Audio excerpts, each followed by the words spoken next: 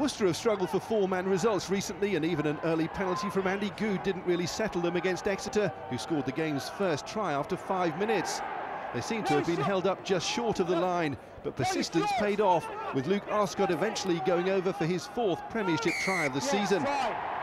Exeter had their eyes on back-to-back away wins, which would have been the perfect end to a memorable week for Rob Baxter, after his call-up to be part of the England coaching setup for this summer's tour of Argentina. And after Goode kicked his second penalty for the Warriors, Exeter threatened to pull away with another try. This time it was created by a break from scrum half Hayden Thomas and scored by Gareth Steenson. Steenson's own conversion made it 14-6 to the Chiefs at half-time, and he stretched the lead early in the second half with another kick.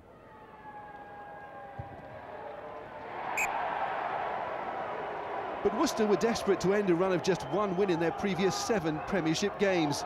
And the fight back was on against the Chiefs when their decision to turn down a kickable penalty and play for territory instead paid off, with a line-out eventually leading to Kvesic's try.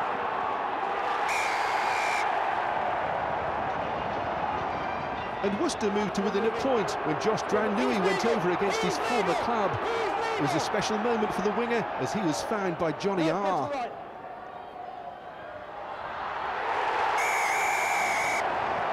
The conversion looked tricky for Goode, but his impressive accuracy gave his team the lead by just a point, 18-17.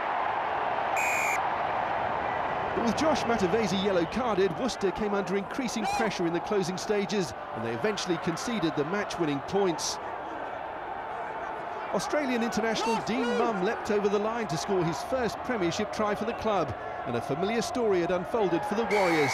They'd been beaten late in the game.